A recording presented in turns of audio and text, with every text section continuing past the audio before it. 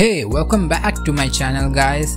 I was doing a casual blender project and which I had to animate a dinosaur which was interacting with a plant, and I had to simulate the plant using the code simulation. So after adjusting all the simulation settings, I went to bake the simulation and an error pops up which says 0 frames in memory, cache is outdated. I mean, come on Blender, you know what? So I've tried to find a solution on Google, on YouTube, wherever I could, but sadly I didn't find any solution. Then after a lot of trial and error, I found a solution by myself. The solution is very simple. On your timeline, you can see the playhead is on the frame number 0 and the problem is still there. So once you place the placeholder on the frame number 1, you can see the error message just vanish. I don't know how it works, so whenever I come across with this problem called the cache is outdated, I just place the placeholder on frame number 1 and the problem just gets vanished. And I hope this will work for your Blender project. If yes, you know what to do. Hit the subscribe button and share this video with your Blender friends. So that's it guys. So once again, you're watching K&K Visual Productions. I'm Karthik and I'm signing off. See you in the next video. Until then,